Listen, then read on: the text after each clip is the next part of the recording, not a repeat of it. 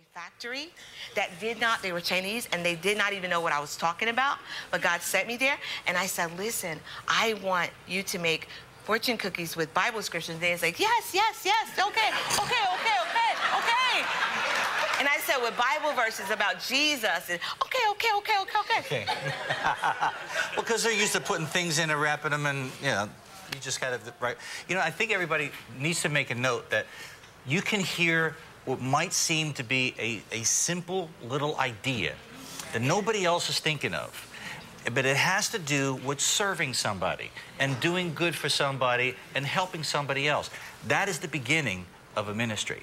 That is the beginning of a call. This is how pretty much every miracle starts. When somebody is willing to listen to that little voice that says, why don't you just do this and help somebody without trying to figure out the end or the middle, just that one little thing. And that's what you did. So, look, that can happen to you. It can happen to you. So, you're having dreams. You're having visions. You're dreaming cookies. I wanted to dream. It was so... Cookies. Right. Cookies. Right. And so... We're going to scroll fast. And so I follow the dreams.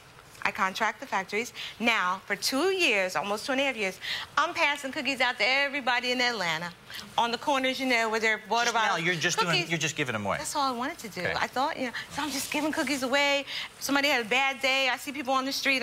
And then maybe year number 1, I would walk the streets in the West End of Atlanta and I'd hear, hey, cookie lady. I got a cookie and it said, I'll be fishers of men, you know. And people started giving me the word back. And so I'm just thinking still, you know, God is just, you know, doing his thing. And then a magazine called and said, we're looking for the lady with those cookies. Oh. Just a magazine? Do you know what? A big magazine. It had something to do with Donald Trump was doing a thing in Atlanta. Donald Trump. Fox News. And they debuted my cookies at the World Congress Center. And they were Atlanta's most unique business in 2005. And my life's never been the same.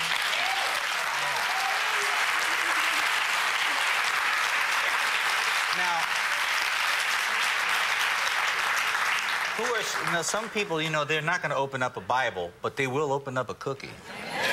You can trick them with that. You can trick them. Well, they don't have to trick them. Just here's a cookie. That's where you got to go to get the cookie. There's a scripture inside. Yeah. So who are some of the people who are eating your cookies that you would have never thought would be eating your cookies? Well, homeless shelters, people on the streets, Dow Strawberry, Tracy Strawberry. Yeah. Anybody else?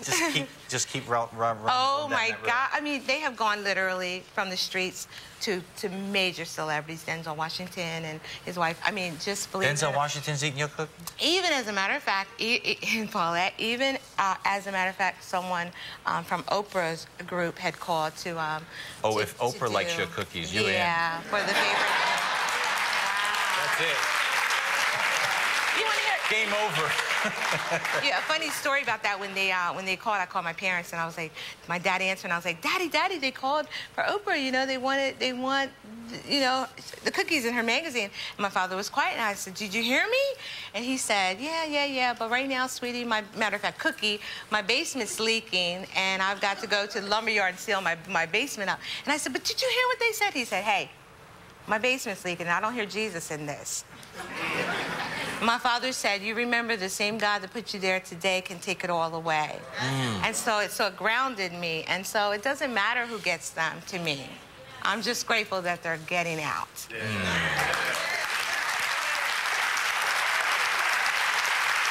Wow. You know, this goes to show, no matter what your talent is, no matter what your skill is, whatever you have, if you offer it up to the Lord, whatever is there in your hand. Moses. Yeah, just what do you have in your hand? What do you have accessible to you? Offer that to the Lord to serve people and let him figure out all the rest. Let him do it.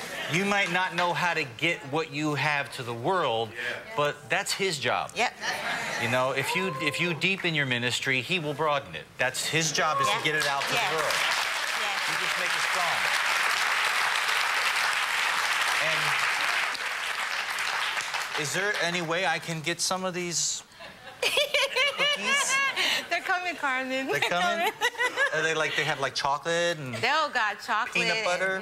They taste like Almond Joys and the turtles, and they're kind of after everything. They're s'mores cookies, and they're everything. Daryl strawberry cookies. We got cookies. Daryl strawberry cookies? Yeah, that's right. That's Got a my little buddy. baseball on it? And a glove. Yeah. Well, he's going to be here later on tonight. No kidding. And in just a minute, we're going to hear Andrea McClurkin Malini sing Have Your Way. And then after that, we're going to see another entry into the 1-minute movie called Sacrifice. This is one that there was like 500,000 hits on YouTube about this one. So it's going to be an exciting night, so stick around. Thank you for being here tonight. Thank you. Lauretta Pierce.